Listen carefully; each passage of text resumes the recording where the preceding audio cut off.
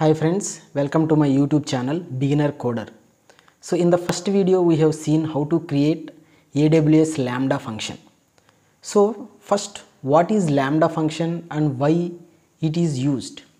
So a Lambda function is nothing but a similar kind of a Python function or any other language function.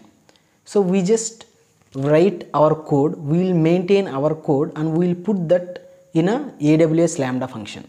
So the rest all will be taken care by AWS. So suppose if there is no Lambda function, we will write our own code and we will deploy it somewhere in our resources and we will run. Suppose if there is requirement of more resources, suppose our code requires more parallelism, we need to run in a parallel way, so that time everything we need to manage. But using a Lambda function, we just need to put our piece of code into a Lambda function and later everything will be taken care by AWS.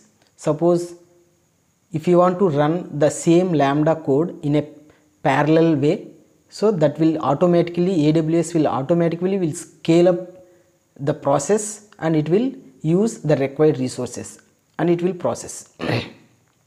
So it is very easy and we don't need to maintain other resources, we just need to concentrate on our code inside a Lambda function. So this is called a Lambda function, and in the first video we have seen how to create a Lambda function with a simple hello world code. I hope you got what is Lambda function. So in the coming videos we will learn more about Lambda functions and how to, once we wrote code, how to call the Lambda function using AWS API. So we will connect everything, the connections and the triggers between AWS API and Lambda function. So please subscribe my channel and share to your friends. Thank you for watching.